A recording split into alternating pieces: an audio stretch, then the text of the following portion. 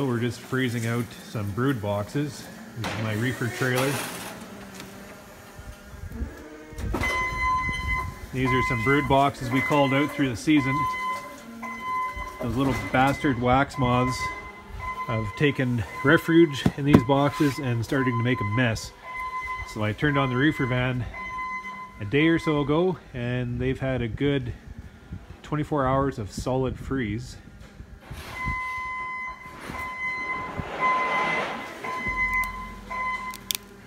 Put this inside just to make sure I can see that it's actually freezing. And it's cold as hell in there. So we have 3 more stacks to put in. As you can see, this is particularly bad. Not so bad. It's little pricks. We're gonna freeze them out. So this will help protect my comb. It'll naturally freeze in a month or so, but I want to protect my comb the time being.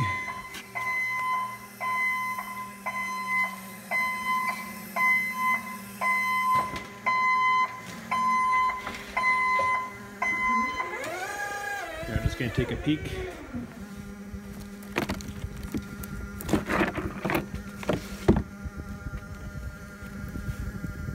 Oh yeah, froze solid.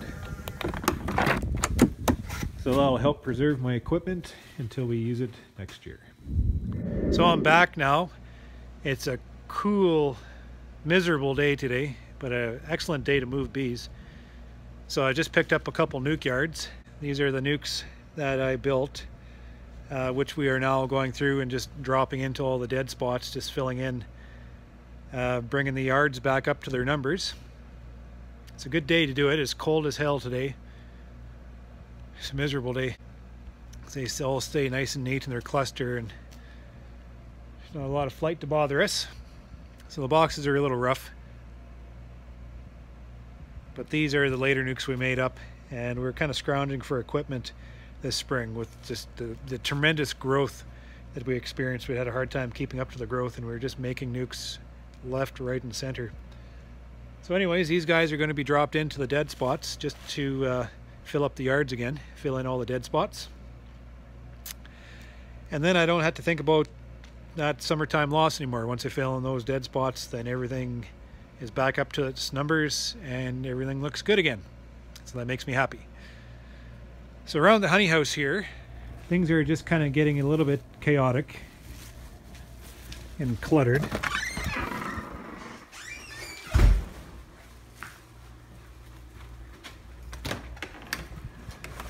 We're trying to keep busy on these rainy days best we can, so we're just kind of, putting together equipment, just trying to salvage things that get thrown in the corner. Just make work job. I have Carrie working on the excluders now. So we'll bring out this old wax sump again, and we have this thing cooking for, the next little while as we put through the excluders just to melt off the wax and propolis, and just kind of, we brush them clean. Just makes a nice job. And now that we're done playing around with this thing, put a barrel of wax in here this morning. It looks like we could have poured it. So this thing is going to cook through probably a barrel a day, maybe more than a barrel a day, and we'll just keep tapping until we're done. And then we'll start putting through the melted blocks just to clean them up a bit. So that won't take long at all. So we'll just put the blocks in. Well, we'll fill it up with water up to this level, and we'll just keep putting the full blocks in and just tap out the clean wax out of the side tap. We'll let all the honey settle down. Any slum that's left in there will be pressed down. So should make pretty quick work at that. It's just the place is becoming a disaster, Just clean her up.